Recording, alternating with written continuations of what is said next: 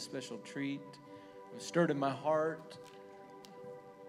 Not just for tonight, but for tonight and this weekend. Just a lot of things the Lord's just been speaking, and I got to hang in my truck for a long period of time today and just pump in the Word and kind of just getting ready for this weekend, and just random messages filling me up.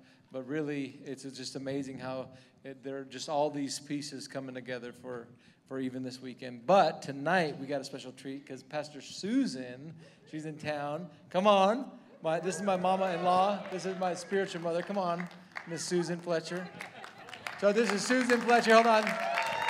This is my little spiritual mama. And as a young man, just 12, 13, she gave me God talks. And you know, there's nothing like when you're hungry hearing God speak to you. And I'm excited to hear that tonight. So, woo! God talks.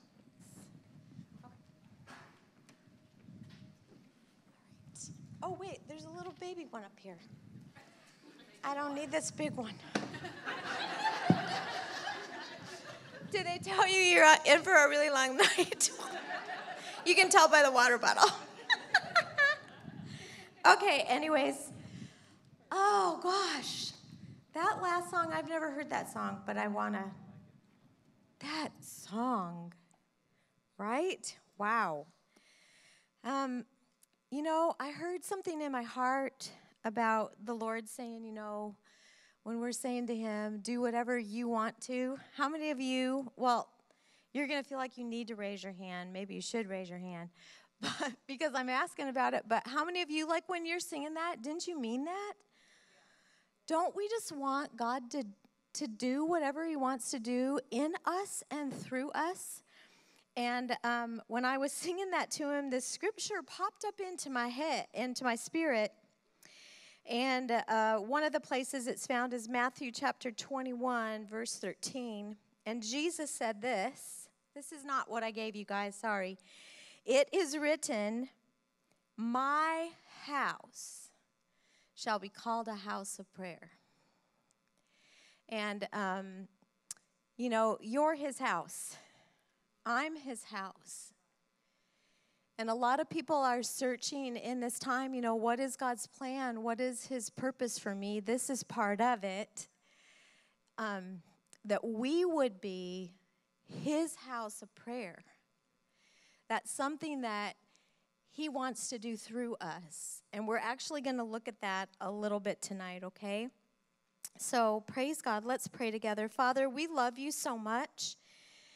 And, you know, we want you to do through us what you want to do. We want to be available to work with you, to share Jesus with others, to serve your church. But, Father, also to partner with you in prayer. We want to do that. And, Lord, as I was praying in the front there, it's just my prayer, Lord, light a prayer fire in us.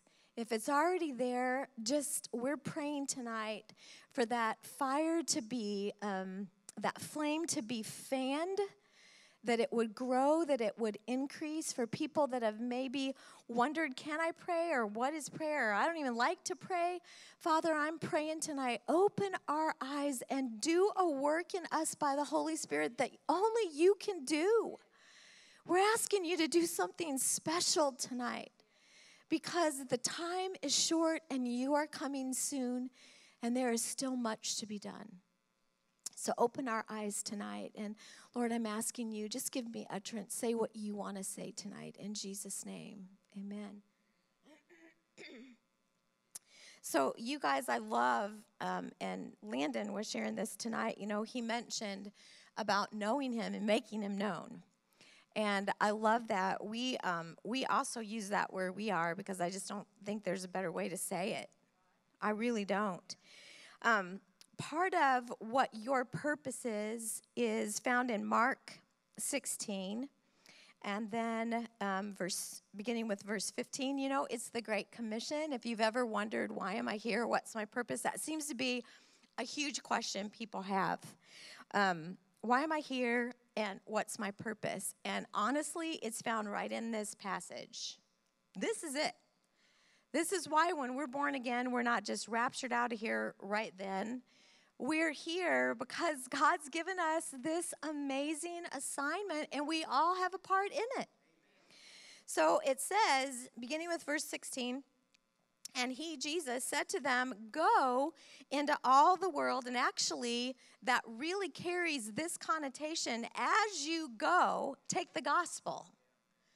So forget about necessarily you got to be sent somewhere across the world. Some of you may be. We were. I didn't expect to be. But the whole idea of this is that as you go, let him be seen through you. Take the gospel everywhere. Go into all the world, preach the gospel to every creature. We'll go to verse 17. These signs shall follow those who believe in my name. They'll cast out devils. This is you. You're a devil casting out person, okay? Speaking with new tongues, taking up serpents. If you drink any deadly thing, it will not hurt you. COVID, you don't have to be afraid of COVID. All right. And guess what else? This is part of what we're to do. Lay hands on the sick and they'll recover. This gospel is a show and tell gospel. And I love that. And it's only done in the power of the Holy Spirit. So this totally defines our purpose. And we've been given this amazing gift of freedom twofold for us as Christians. Number one, the Bible says we've been liberated in Christ. If the Son has set you free, what are you? Free. What? Say that again. Free. Free is a good word. It is good to be free. Have you ever been somewhere and they want to give you something free? That's kind of exciting. Yeah. Free is a good word. Freedom is an even better word. Okay? So we've been given freedom twofold. We've been given freedom in Christ, but we've also been blessed with this amazing gift in this country called freedom. Okay? But I want us to understand, I'm laying a little foundation for where we're going to go. We are going to talk about prayer tonight, but I want us to understand what freedom is all about. 1 Corinthians 9:19, excuse me, says this. For although I am free in every way from anyone's control, I have made myself a bond servant to everyone so that I might gain more for Christ. What we see in the gospel is that freedom is a gift that's been given to us to use for the kingdom. Okay? Galatians 5:13 says this, and I know they're popping those up. Thank you guys for that. For you, brethren, were indeed called to freedom. Only do not let your freedom be an incentive to your flesh and an opportunity or excuse for selfishness, but through love, you should serve one another. So you know what? In this day and age, what we're seeing is this. We're seeing a clash of kingdoms. The kingdom of God has a definition for freedom. And you know what it is? It is empowerment to bring the love and the power of God to people who need him. That's what freedom's about. We've been set free so that we are free to fulfill our purpose that we've been given. And guess what else? To spread freedom everywhere we go. Freedom is a good thing. Freedom's not a bad thing. Freedom's not evil. Freedom is a good thing. And then the clash is with the kingdom of this world, and the kingdom of this world says freedom is about me. The kingdom of God says freedom is about others. We're free to help other people get free. The spirit of the world says this, I'm free, and that means this. I get to do whatever I want to do, whenever I want to do it. I get to act however I want. Everything should be the way I want it in life. Freedom is to serve me. It's for me. But that's a clash of kingdoms. And you know what? If we don't understand the foundation of our freedom, we're not going to use freedom as a tool for the kingdom of God. Instead, we're just going to use it as an excuse to do just what he said, to do whatever we want to do to fuel our flesh and our selfish desires and our selfish motives. And we're seeing a lot of that in the Western world, not just here, but all over. Freedom's being used to fuel selfish motives and desires. It's not being used for the gospel. But make no mistake about it, this country was birthed and raised up for freedom to be used the right way. Okay? And the nation I'm from, the same thing. All right. So freedom is really, really important, and it has an impact. It has an impact on what we're going to talk about tonight, which is prayer. We're seeing, so there's this spiritual freedom we've been given, and one of the outworkings of what Christ did are the natural freedoms we've been given in our country. And we could say freedom like the freedom to assemble, the freedom to worship, the freedom, how do I want to say this? The freedom of conscience. And that is the ability to live out of your heart, a born-again heart. A heart, when you begin to take the gospel away from the foundation of freedom, freedom gets turned really quickly into something else. All right, so what does this have to do with prayer, you might ask? Well, part of what we're supposed to do as Christians, what God needs us to do, whatever you want to, do whatever you want to. Well, there's some stuff he wants to do. There are things he wants to do in this community, in our lives. There are things he wants to do in this nation, through this nation. God is not done yet. There is a harvest to come out of this nation. There is a harvest to come out of the world, and God's not done yet. But he needs us to use our freedom to advance his kingdom. Not our own agendas, not our own opinions, not our own ideas, but to advance his kingdom. And one of the ways we do it, a powerful way we do it, of course we know, is to share the gospel with people. But another powerful way is through this amazing supernatural thing that God created called prayer. All right? So, 1 John 5:19. So what does this have to do with prayer? 1 John 5:19. Listen to what the scripture says. We know positively that we are of God. We're born again. We're of God. How many of you tonight are in God's family? We're part of his kingdom. We've been born again. We know positively that we are of God. And the whole world around us is under the power of the evil one. Yeah.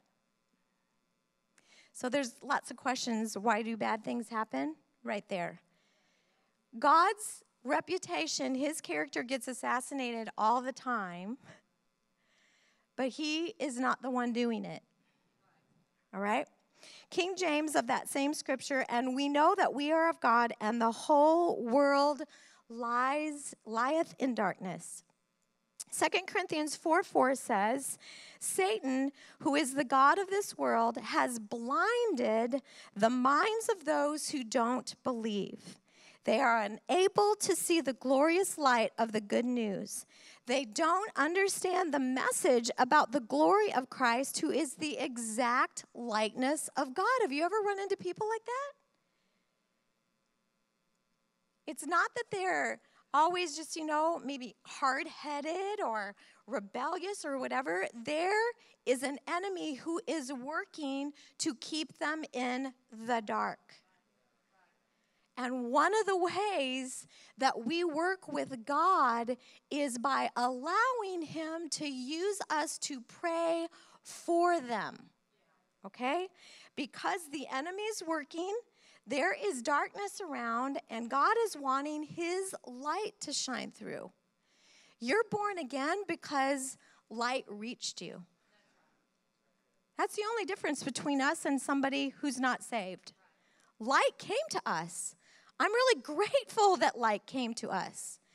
The people that are in the world around us who are not born again, who, things that are going on in the world around us, listen, they're not our enemies. God loves them, and they need us to be the church and to do what God wants us to do, which is pray. All right, so let's see here. I'm jumping all over the place. All right, so we come to this. In very simple terms, there are two ways, we're just going to talk about two, but two ways that we work with God to bring forth his light into this very dark world. And by doing this, see, we're using our freedom, the opportunity to assemble. We're just starting to be able to assemble again after 7 months. Let me just tell you something. Freedom is an amazing gift. All right? We need to use it for the kingdom. So number one, get full of the word. And I heard that tonight too. It was like about breaking down walls of religion. It's about getting things out. It's about filling up with God. And it is. We got to get full of the word, and then we share the word. That's a great way that we work with God. And the next one is prayer. And this is where we're going to really spend our time tonight. 1 Timothy chapter 2, verses 1 through 4. 1 Timothy 2, 1 through 4. I exhort, therefore, that first of all, whenever you see something like that, that's like priority talk. If somebody says, you say, parents, to your kids, here's what I want you to do first, then right away, that's like a priority. I want to be sure out of all the things, out of this whole list, first, I want you to do this. And this is what God says. First of all, supplications, prayers, intercessions, and giving of thanks be made for all men. We're going to look at the all men tonight. And then it does describe all men. For kings and for all that are in authority. Now, before anybody clicks off, because I know you've heard about praying for leaders and for people because you're taught really well here. And I thank God for that. But I want you to see how essential this part is to the gospel commission that we've been given. Preaching and teaching and testifying and sharing the word alone is not enough. There must be prayer. There must be. And if it's not us, who's going to do it? We're called of God. We're part of the body of Christ. He's living in us. We're the people that are saying whatever you want to. Do whatever you want to. So here's what he's saying. And this is what he says, that we may lead a quiet and peaceable life in all godliness and honesty. That's amazing. There's a perk to that. But then here's what it leads to. The Bible says it's good, acceptable in the sight of God our Savior. Here's where it leads.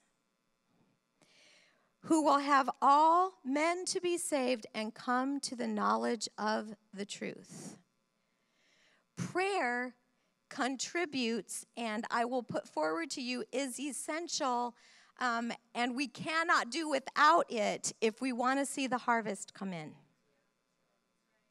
We have to have both. It's like the two legs you walk on. You can have one leg gone. It's going to be a lot harder to get around. You're not going to be able to move as effectively. It's going to take you longer to get anything done. We have to have both legs.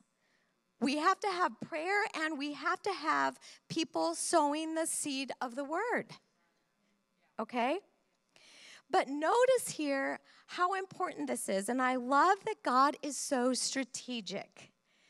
God gives us a hint at strategy, and he says, basically this, make sure in all your praying, it's interesting, he doesn't say pray for yourself, Pray just for your family.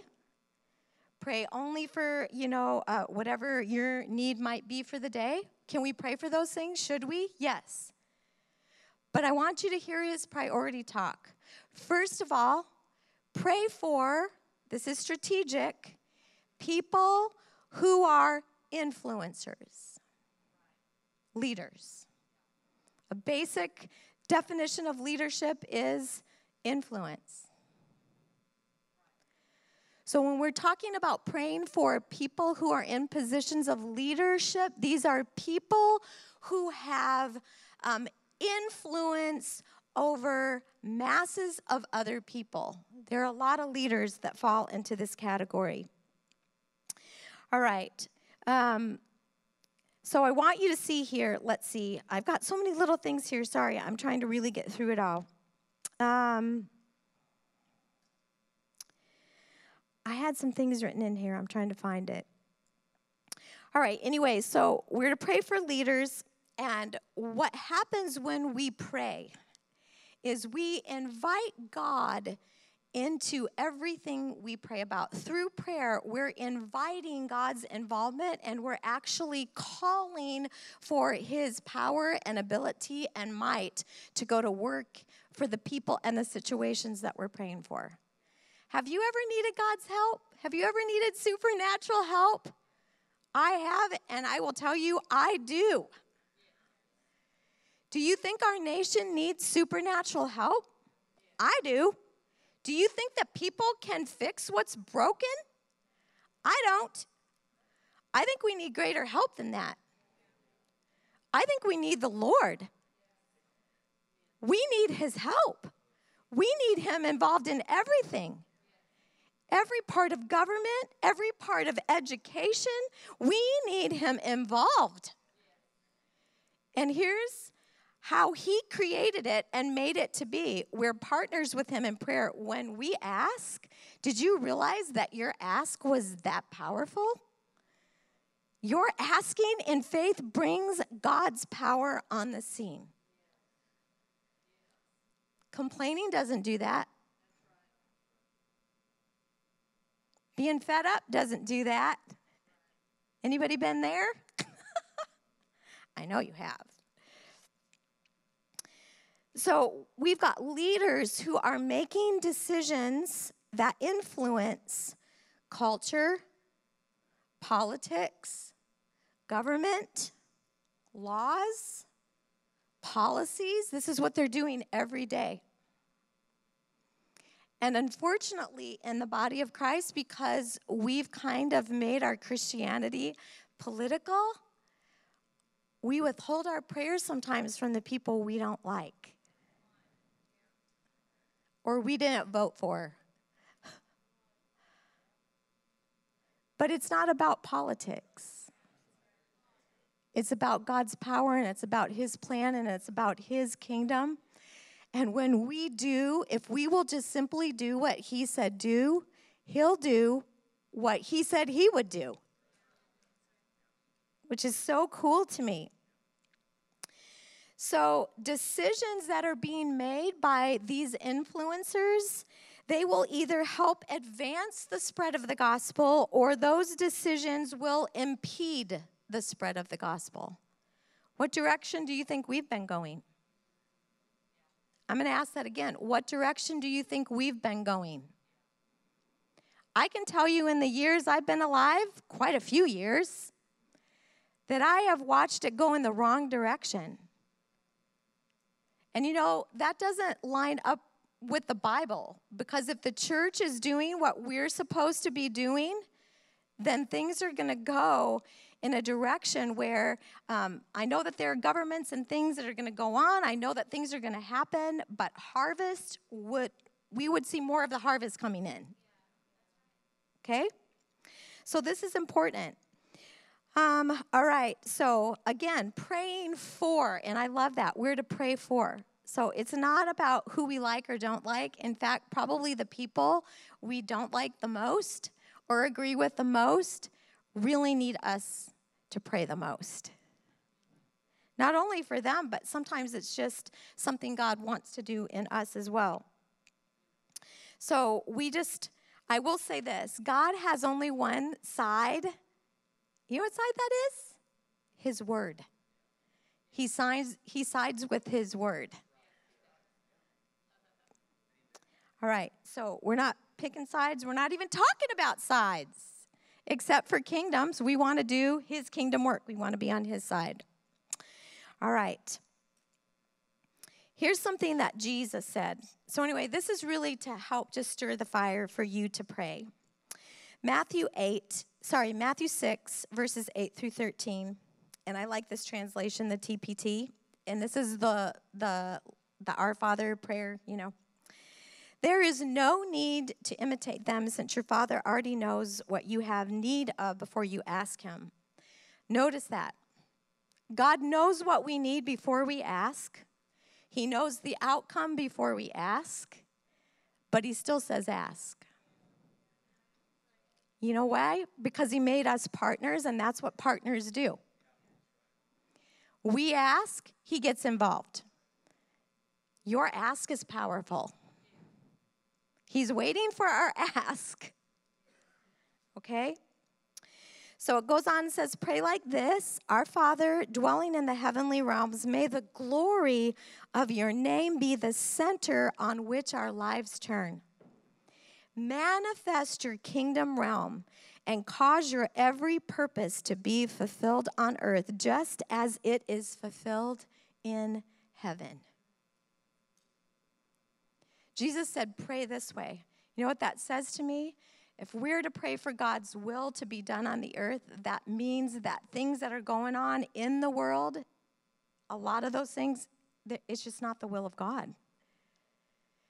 But they can be changed if we'll pray. Okay? James 5:16, and the second part of that verse says this, and this is the Amplified Classic: the earnest, heartfelt, and continued prayer of a righteous man. We could say a righteous woman, a righteous young person. If you're in Christ, you are the righteousness of God in Christ Jesus. This is talking about you. The earnest, heartfelt, continued prayer of a righteous man, listen to this, makes tremendous power available, and it's dynamic in its working. When we withhold our prayers, when we don't pray, there is dynamic power that God is wanting to release into situations to change men, women's lives, to change the outcome of a direction that we're headed, but there's no power being released.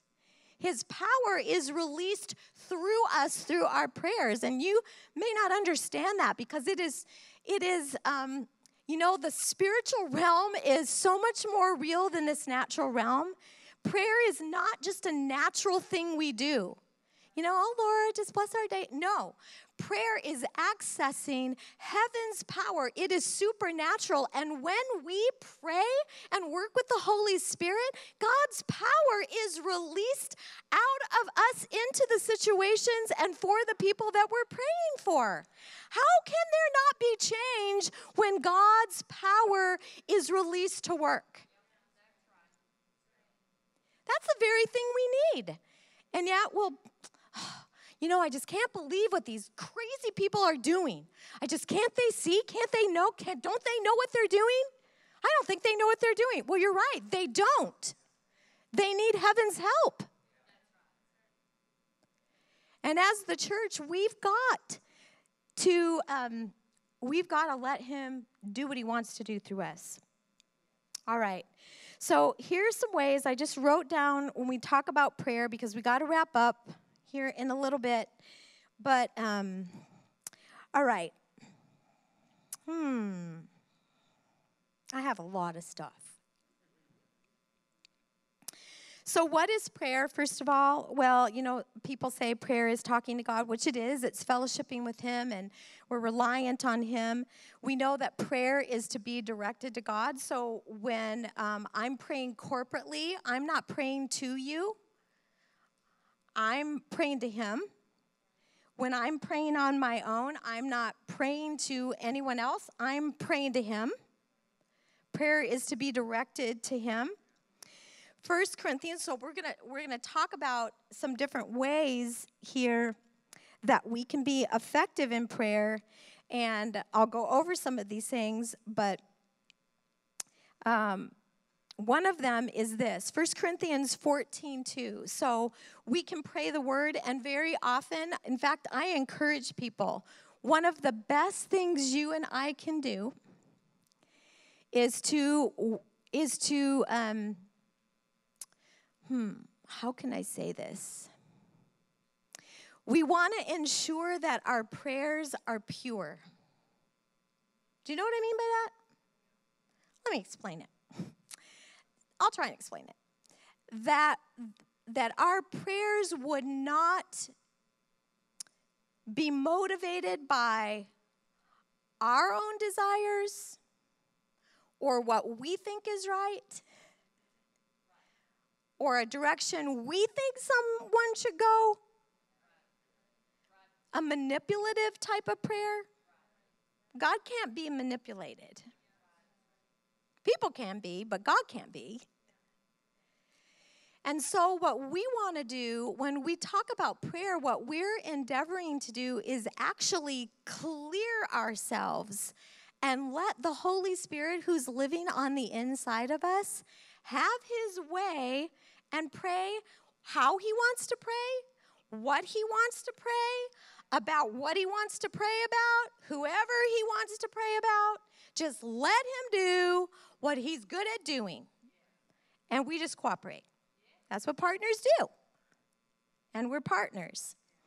So a really great way to pray is to find scriptures in the Bible, because the Bible is the will of God. It's the word of God, and God's word is his will.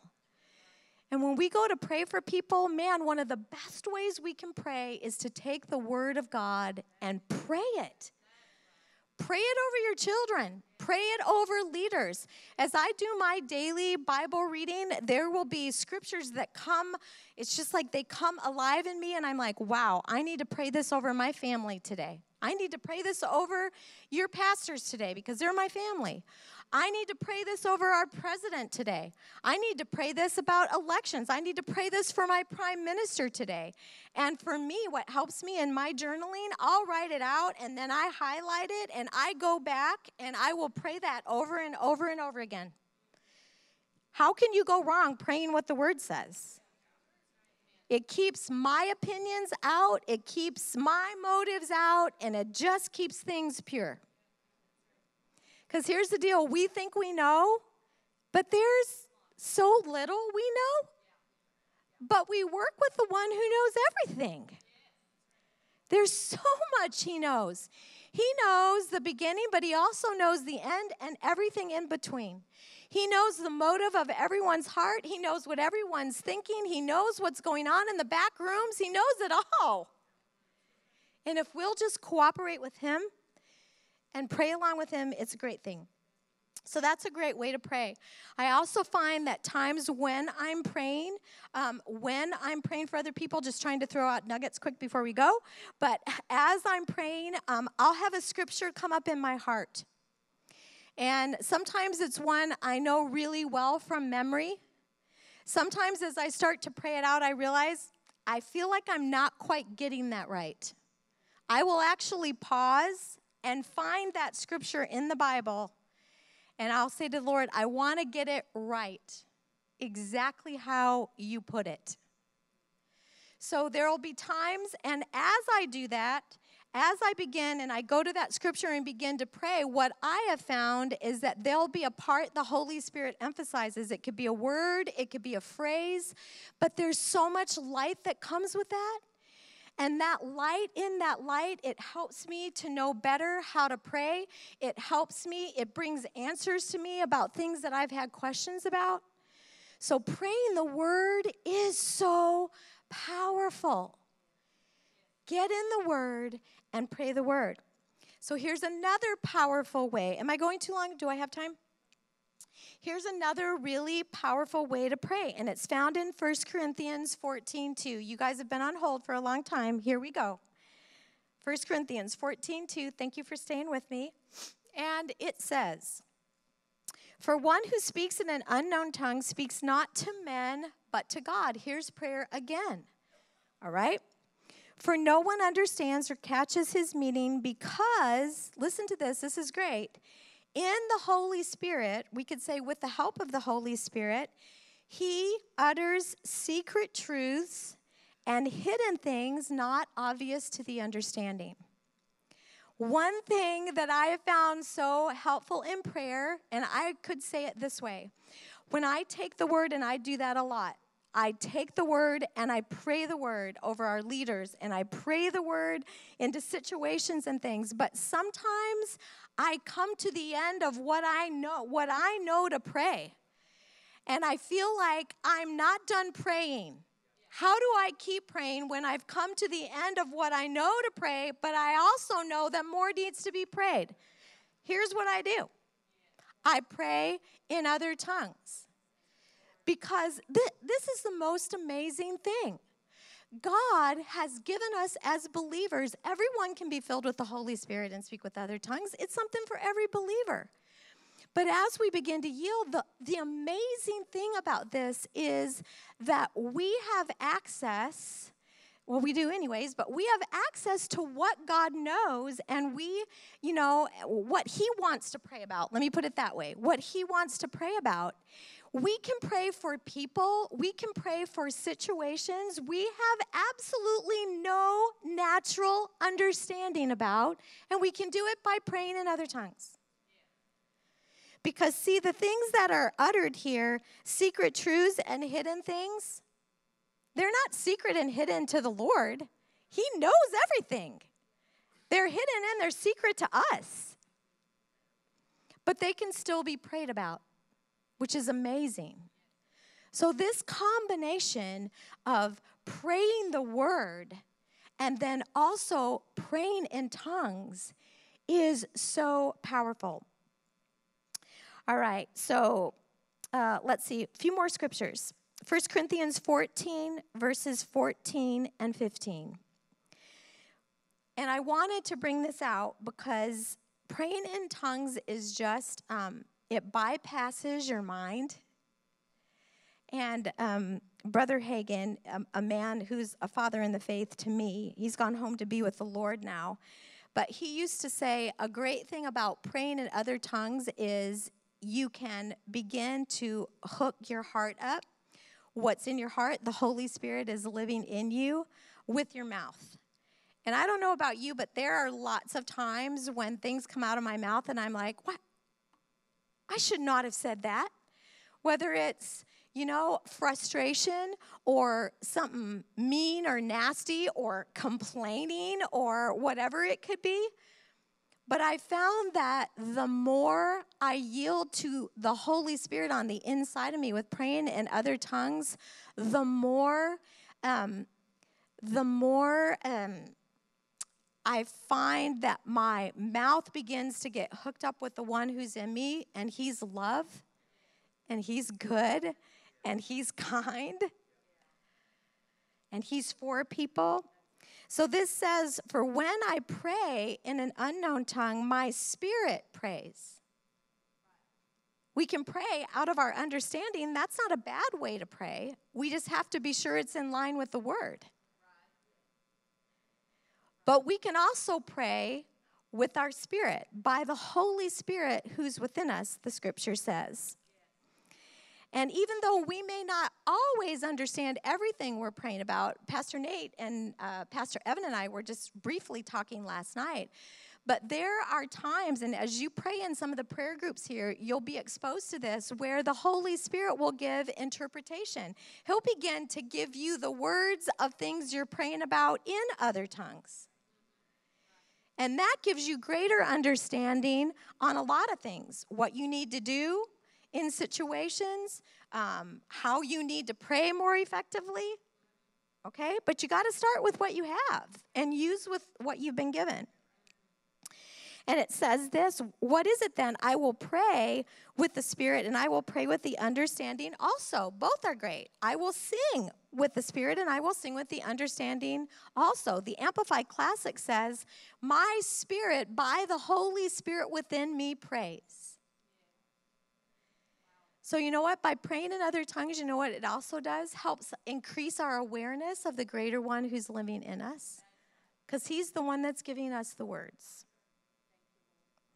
All right, Romans 8, 26 through 28. And we'll be finishing up. So too, the Holy Spirit comes to our aid. Isn't he good? And he bears us up in our weakness. For we do not know what prayer to offer it or how to offer it worthily as we ought. Have you ever been there? Have you ever felt like, I'm not sure how to pray about this? Praise God, the Holy Spirit can help us. He goes to meet our supplication and he pleads in our behalf with unspeakable yearnings and groanings too deep for utterance. And then it goes on and says, and he who searches the hearts of men, he knows what is the mind of the Holy Spirit, because the Spirit intercedes and pleads before God. And by the way, plead is not begging here. It's a legal term, like pleading your case. Just so you know, it's not begging. Because the Spirit intercedes and pleads before God in behalf of the saints. Sometimes, maybe in our selfishness, we would want to pray against saints. Have you ever heard that? Somebody say, I'm praying against that. I don't know, blah, blah, blah, blah, blah. But the Holy Spirit, he prays for. When the Holy Spirit is prompting our prayers, he prays for. He prays for heaven's help. He prays for revelation. He prays for strength. He prays for right steps. He prays for people's minds and hearts to be flooded with light so that they can know the way to go. He's so good. The same Holy Spirit that is for you is for that other Christian. And he's also for those leaders. That doesn't mean he may condone everything that they're doing, but he loves them. He wants them born again. And let me tell you, when we pray for our leaders, that should be a key thing. Pray for their salvation. Pray for those who are leaders that are born again. Pray for them. Often people that are born again get into these leadership positions, and then there's no more prayer. Oh, phew, they're in. No, that's when they really need it. Because there is so much pressure on them to, remember, influencers are strategic. And they are targeted. And the enemy is going to bring a lot of pressure to bear to get them to go the wrong way, to take people further from the truth instead of into the truth and light. So, anyways, that's why we need to pray. That's why we need to pray for our leaders, our nation. It's why you need to take your place. Your ask is powerful. Your prayers are powerful. And my prayer for you is that this just lights a fire in you to pray, because if there was ever a time for the church to arise, and I've prayed it this way, I've seen it in my heart, we're going down before we're going up. And that to me is what I see in my heart, is down on our knees before the Lord. This is a place of humility and honor where we say to the Lord, we can't do this without you. We can't make it without you. We have to have you. The answer is not a political party. The answer is not man's wisdom. The answer is the Lord. And that's who we need. Yeah. Pastor Nate, Pastor Evan, you want to come up and... I'm done. Okay. He's got something.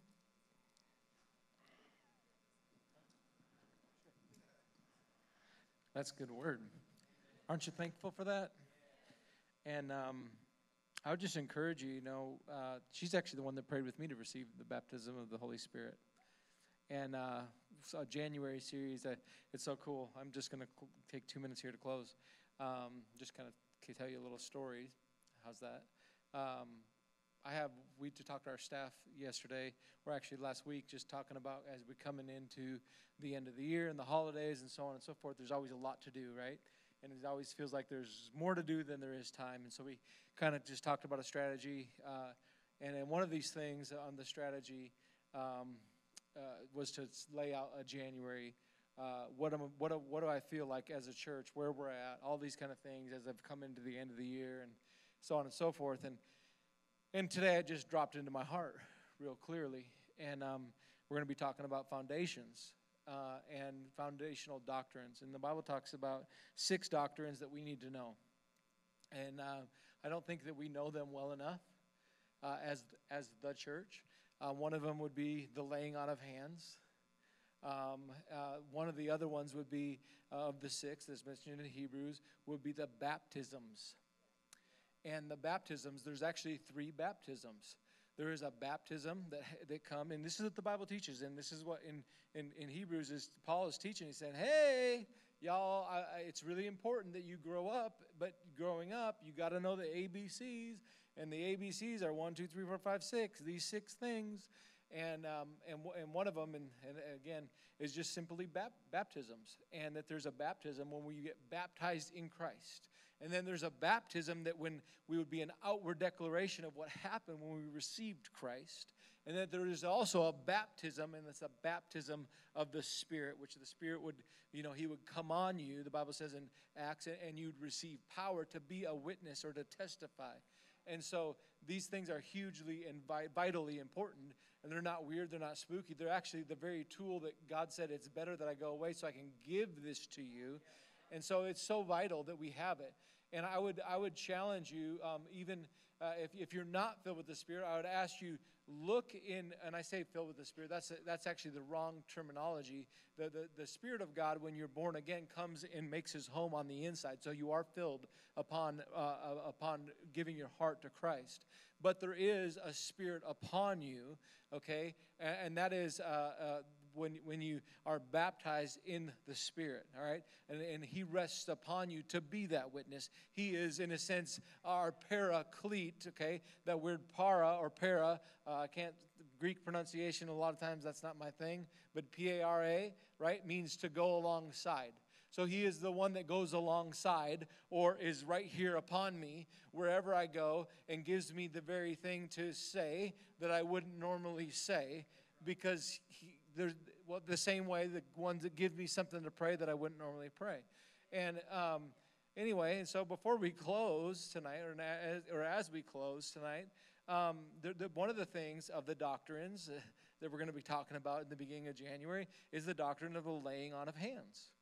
And that's one of those 6 doctrines. And you're like, oh, I just thought that was a charismatic thing that we did in the church and maybe somebody would fall over or something. Or like, only spiritual people did. No, that's something that you need to be doing. And it's actually something at work when you see somebody that needs something or you're prompted in Walmart or wherever, hey, can I pray with you? Is it okay if I lay my hands on you? Why? Because there's a transfer of power upon laying on of hands. And that's what the Bible teaches. And we're going to look at that because these are things that we have to own. We're like, why are we not seeing more miracles? Well, have you been using your hands? If you haven't been using your hands, okay, this is one of the doctrines that you and I need to know that the Bible teaches and it lays it out all the way from the beginning. And so on and so forth. And I just pulled out 2 of those 6 doctrines that we have to know. We need to know clearly because they're so key to the erection or the building up or the of the body of Christ. And they're power gifts.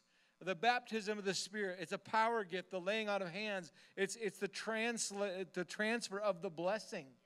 I mean, all the way from the very, very beginning, hey, laying hands on somebody, it was like he had to feel him. Is this Jacob or is this Esau? No, he's hairy. It must be Esau. And he knew that when I laid my hands on you, that there would be a transfer.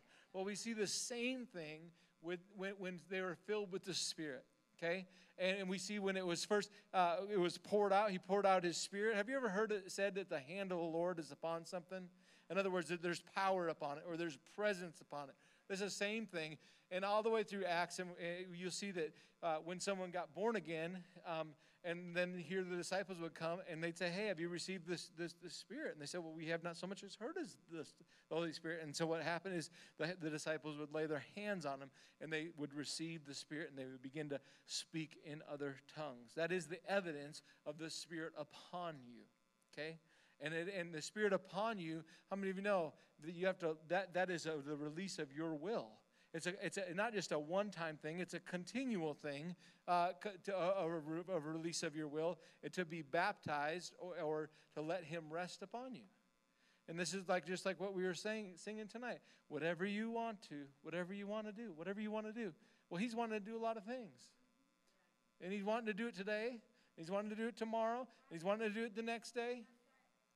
And anyway, so I said all that to say, to close, baptisms and laying on of hands, 2 doctrines.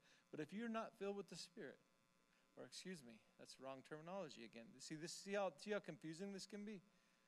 We and even as the church, we use the wrong language, and therefore people don't have the right interpretation of what's being, and they're misunderstood.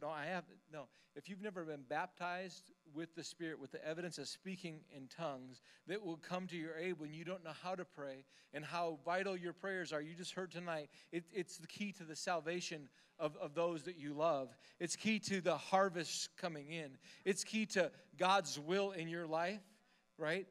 And His will and His thoughts and His plans for you, they're good, is key to your and my prayers. When you don't know how to pray God's will, what do you need? The Holy Spirit to come to your aid in your weakness when you don't know how to pray as you ought.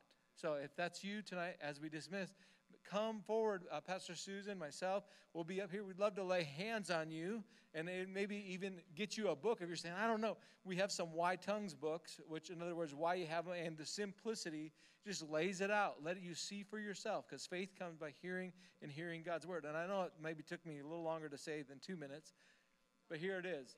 That's good. So if that's you, come forward, and man, I'll tell you, be helped. Be helped in ways, and I'll tell you, when I got filled with the Spirit, when I got baptized in the Spirit at camp in 1995, I got burned alive in 95. I got painted a rock and brought it home in my duffel bag. It was like a 40-pound rock, and it was a doorstop for many years.